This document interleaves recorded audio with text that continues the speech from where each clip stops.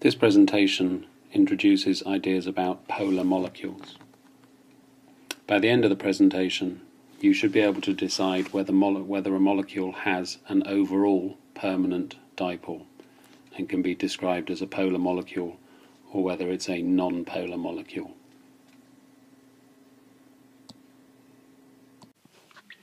By now, you should be able to look at a molecule like the one drawn here and decide if there are any polar bonds present. Why don't you pause the video at this point and mark on the partial charges. Hopefully you decided there was a delta plus on the carbon and a delta minus on the chlorine. In order to decide whether this molecule has an overall permanent dipole, whether we can call the molecule as a whole a polar molecule, we need to look at the molecule in its 3D form. So here's the same molecule drawn in its 3D form. The decision as to whether it's a polar molecule involves us deciding if the center of delta plus charge in the molecule is superimposed on the center of delta minus charge in the molecule. Let's unpack what that means. Superimposed simply means in the same place as. And when we talk about the center of charge, we mean the central point of all of that type of charge, wherever it is in the molecule. Putting it in the context of this molecule, there is only one delta plus charge. So the center of positive charge is right here on the carbon. Again, there's only one negative charge. So the center of negative charge is out here on the chlorine. These two centers are clearly not superimposed on each other. They're not in the same place. This means they don't cancel out. So overall, this molecule does have a center of delta plus and a center of delta minus in two separate locations. It is a polar molecule. It does have an overall permanent dipole.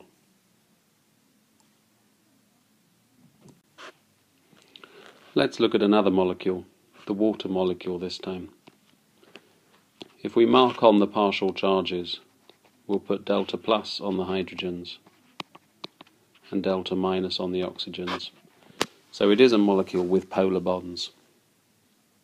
Remember, to decide if it has an overall permanent dipole, we need to draw the molecule in its 3D shape, and water has a bent or V-shaped structure.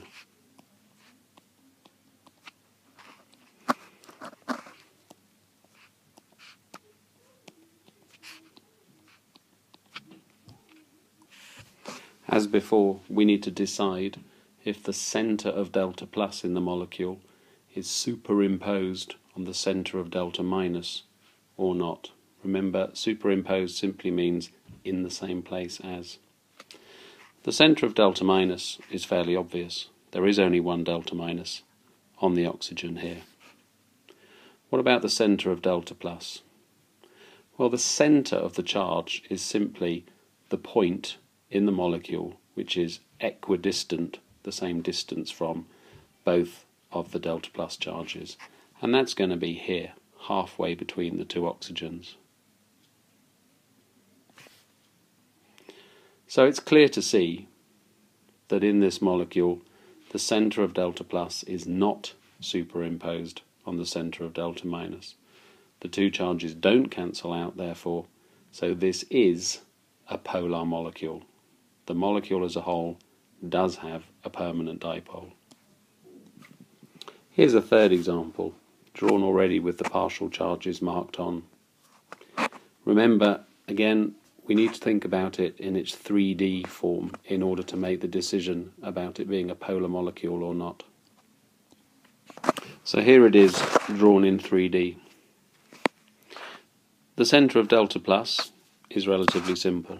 There is only one delta plus on the carbon in the middle, and so our center of delta plus is right there. What about the center of delta minus? This might be a little bit difficult to visualize for you, but there is only one point which would be an equal distance from each of those delta minus charges, and it is slap bang in the middle on the carbon the same place as the delta plus. This means the two charges now, the delta minus and the delta plus centres, are superimposed on top of each other and will cancel out. So although this molecule has polar bonds individually, as a whole we say it's a non-polar molecule. And what you might write down is that due to the symmetry of the molecule, the centre of delta plus is superimposed on the centre of delta minus, causing the charges to cancel out, giving a non-polar molecule. Here's a final example, just to show you the most subtle aspects of this idea. Looking at this molecule, it's very similar to the previous one, and it might be easy to jump to the conclusion that this will not be a polar molecule. As before, we need to draw it in its 3D form to make a sensible decision about this. So here it is, drawn out 3D. Like the last molecule, there can only be one place the centre of delta plus could be, on the carbon, where the only delta plus charge is. What about the centre of delta minus? Well, if all the delta minuses were the same size, delta minus would be centred on the carbon, like the delta plus. However, fluorine, remember, is the most electronegative element, more electronegative than chlorine. So although the Fs and the Cls both have delta minus charges, the delta minus on the Fs will be slightly stronger than the delta minus on the Cls, because the Fs will be pulling the bonding electrons closer to them than the Cls are pulling their bonding electrons towards themselves. This means that the centre of delta minus will actually be pulled slightly off-centre towards the fluorines. So, in this case, the centre of delta minus is not superimposed on the centre of delta plus. The charges won't cancel out, and so this is a polar molecule. To finish with, here's a question for you. There's two molecules shown here. One of them is a non-polar molecule. One of them is a polar molecule. Decide which one is which and explain your reasoning.